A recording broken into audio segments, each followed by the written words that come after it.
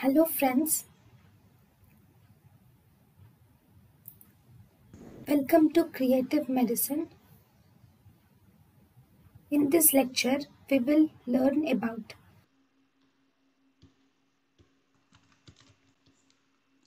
Then we have KLEIN's lines. KLEIN's lines. Okay, this KLEIN line is actually a line which is drawn superior to the neck of the femur.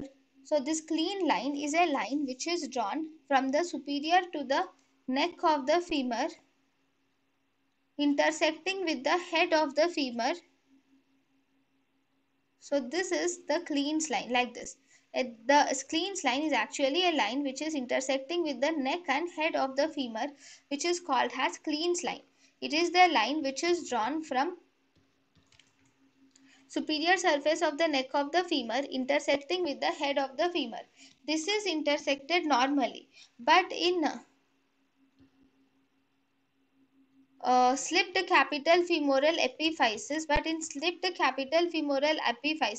this line does not intersect, and the sign which occurs due to the non-intersection of this line is actually called as Trithovian sign. This is called as Trithovian sign.